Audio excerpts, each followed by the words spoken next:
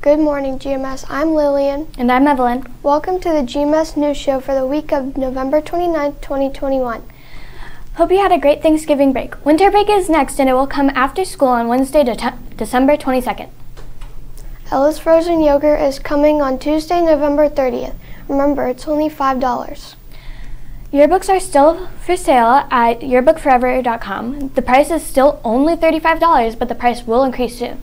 So buy your yearbooks now. If your child is renting a device, please remind them not to remove the protective case.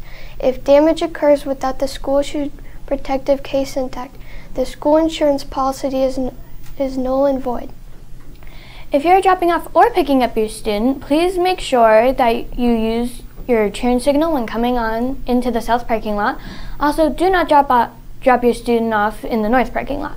Options for dropping off or picking up your student are in the south parking lot, Freedom Park, or along Stop 18 west of the south parking lot.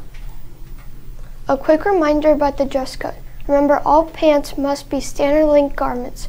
Therefore, shorts, skirts, dresses, and more must be fingertip length or longer with or without garments underneath. Also remember, the dress code also applies in extracurricular activities. Thanks for your understanding.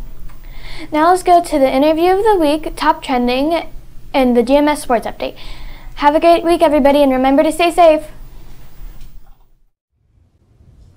Welcome to the GMS News Show, interview of the week. I am Lincoln Tadero, here with Guidance Office Secretary, Mrs. Metzger. How are you doing today? I'm good. How are you? Good. Good. Would you like to start by telling us a little bit about yourself? I'm Mrs. Metzger. I'm married, and I have two girls. I have a junior, Emily Metzger, and then I have a 7th grader, Lizzie Metzger. Yeah. What do you like working at Greenwood Schools? I love working for Greenwood Schools. Greenwood feels like a small town, and everybody knows everybody, and everybody is just incredibly kind. I like that. What do you like about... what's your favorite Disney movie? Oh, Snow White, absolutely. What are 3 things you think should not belong on pizza? Okay. Mr. Metzger and I just had this conversation. Lettuce. Yeah. I say no anchovies. He says yes. Anchovies. And chocolate. 3 things I don't want to see on pizza. What is your dream job? Or if it is working in a school, do you like working with kids more or adults? I used to work with kids directly at Isom Elementary, and then I came over here. So now I work more with adults. I do love working with adults, but I loved working with the children, more one-on-one. Thanks for coming on our show today, Ms. Metzger. Have a great week. Thanks. Hello, welcome to Top Trending, where we share the top weird and trending stories of the week. I'm Lily, and let's get started with number 3. According to timeforkids.com, if you go to Chile, South America, you may see quite the sight. A huge inflatable duck floating down the waterways.